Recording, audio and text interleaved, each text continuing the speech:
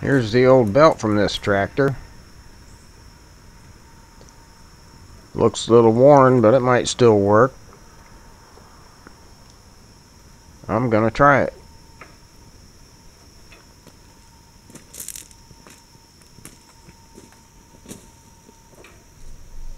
You can tell there's no spring in the system that keeps tension on the belt.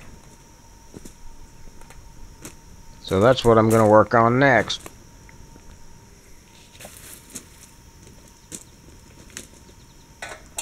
The spring goes under this cover right here.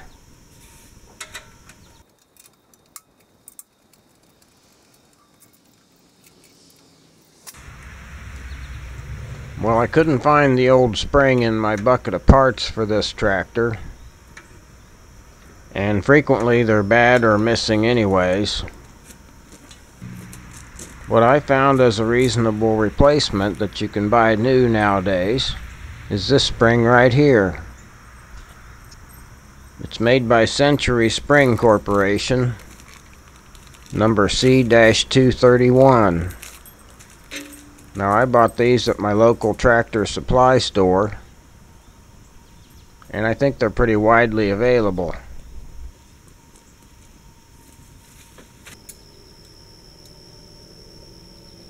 Now, I do modify the end a little bit, because you need a different shape of a hook on the end. So what I do here is start at the base and just try to unwind that curve. I don't really change it at the end of the bend. Just need to create a gap in there so you can hook it on stuff.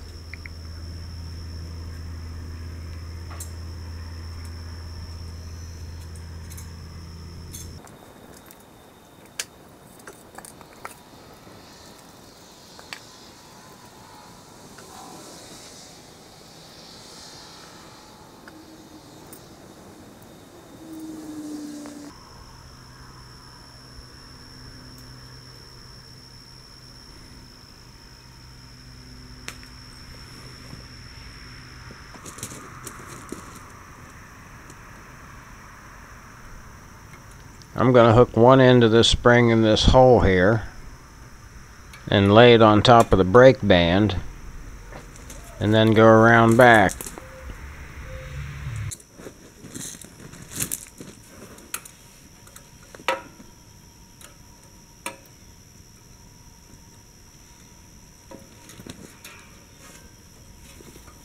The other end hooks to this hole in the transmission casting.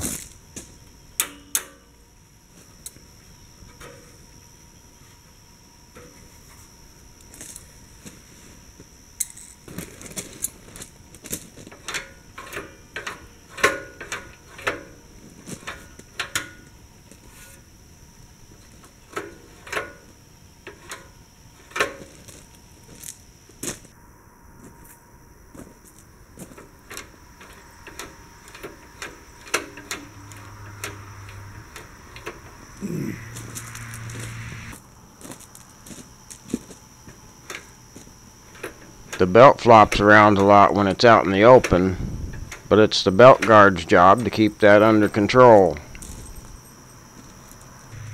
If the short linkage going down to the brake band is adjusted properly, then this parking brake should work.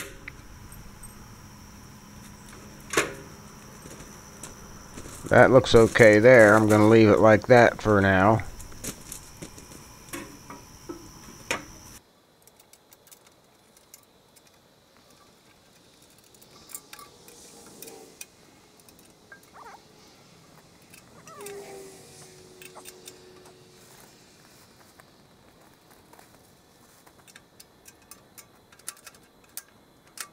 Alright, I'm going to put some patina on this belt guard. I'm going to spray it down with WD-40 and let it sit overnight.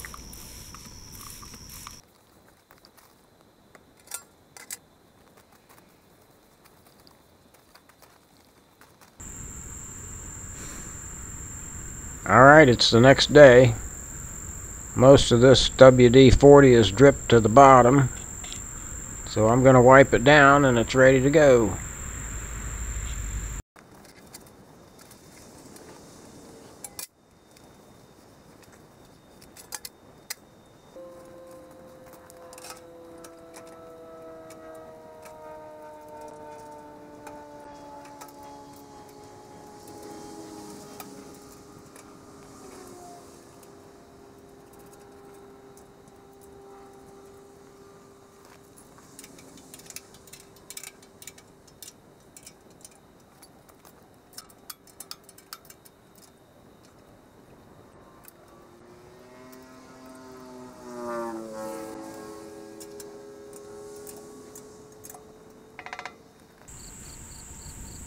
Well, the thing ought to be able to move under its own power now.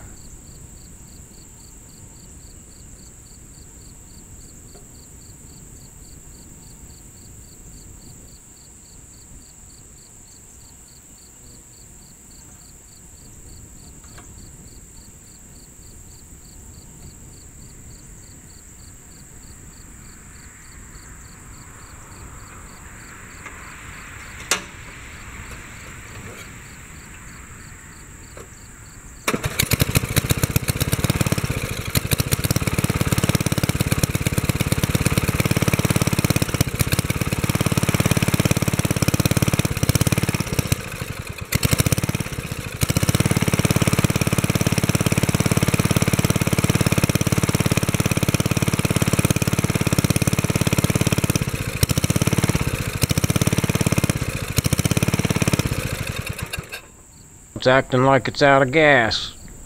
I'm going to pressurize the fuel tank.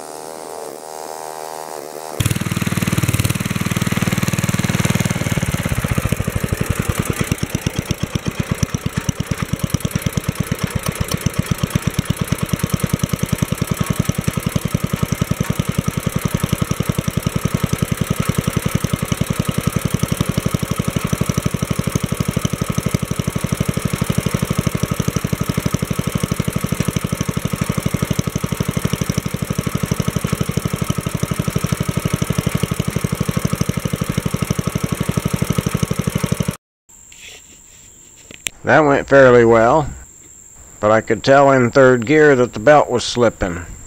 So I'm going to put this new belt on there. This is a generic belt from the hardware store, size A68.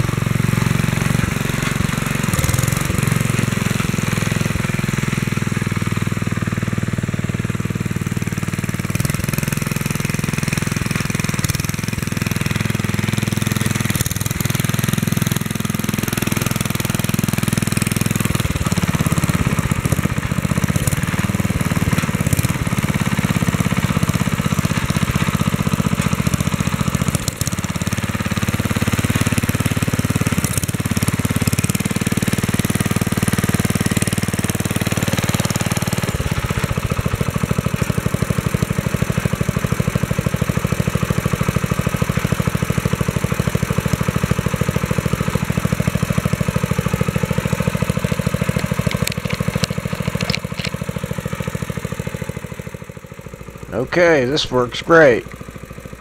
The belt definitely don't slip anymore.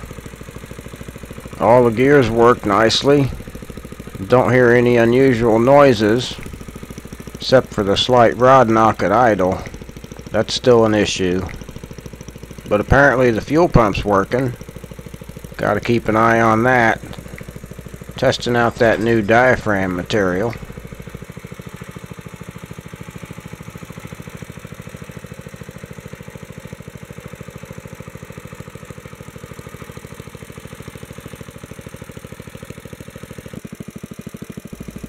Well, I want to talk about this belt guard for a little bit. One of the main jobs of the belt guard is to hold the belt in position when you have the clutch pushed in. This finger on the bottom needs to be there. It should not be rubbing the belt when the clutch pedal is up and the belt's turning, but it needs to be fairly close.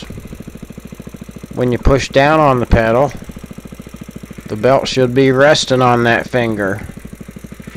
And on top, the belt guard should be holding down on the belt. So when the clutch pedal is in, the belt shouldn't be touching the pulley at all.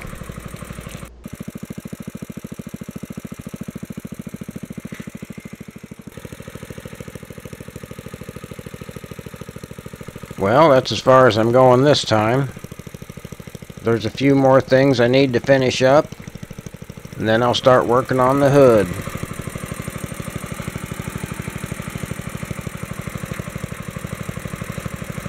Alright, that's it.